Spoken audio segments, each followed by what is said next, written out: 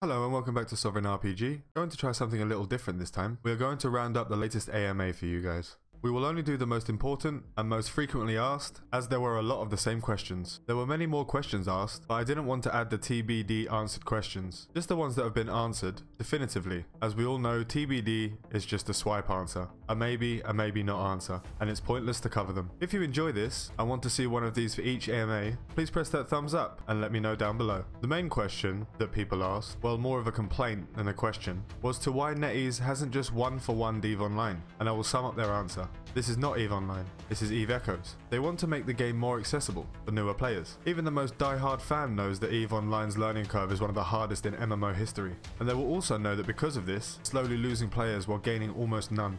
It is a vicious cycle. While I'm on the hardcore side of EVE players, I still understand that there needs to be simplicity, and to keep people playing to keep the numbers up and growing. Simplicity is needed, and with that out of the way, let's get stuck into the meat of the AMA, and we will start off with the ones I get the most questions about in EE Discord, one of which has nothing to do with modules. The first one we will talk about is the trading system. Literally the most asked question I get, is there going to be player trading? And the answer from Nero, the system is in plan, maybe next week. I will write the setting document and discuss with the designers. My optimistic side is telling me this means we may see player trading next week, and you may think that too. But this most likely means they will start to talk about it properly in a week's time. We will see. And one that shocked me a little bit, but may not have shocked others, an answer from Melos. A little break of the rules. Since a lot of people are asking for corps are complicated to develop and need more time. It will come to the next test, not in this beta. Now the thing that shocked me wasn't that corps will need more time, but the fact that there will be another test. Will this mean that there will be another wipe for the next test? Or will we carry through like alpha to beta? Let me know what you think down below. Another big question that many people are still asking every day. Will everything be erased for release?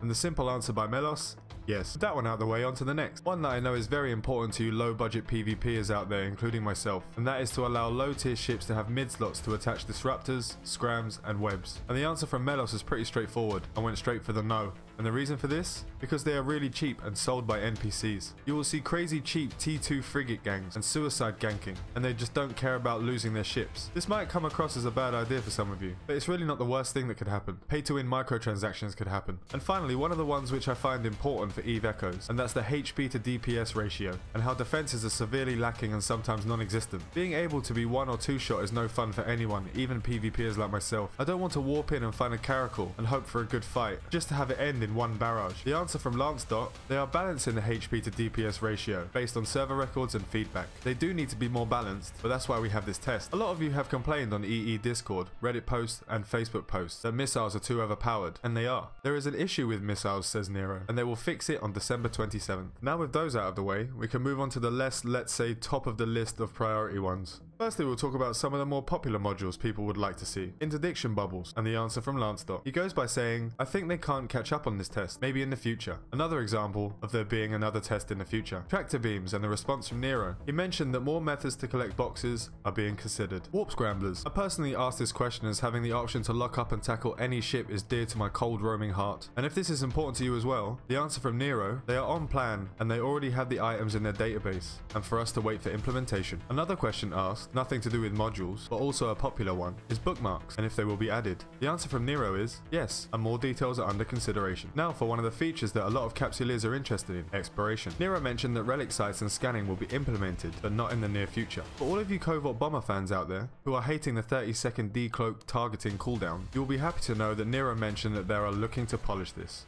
That about sums up the module AMA. I hope you enjoyed this and learned something from it. If you would like to see this every week when the AMA is introduced, please hit that like button and don't forget to subscribe. And remember, fly safe and avoid local chat scams.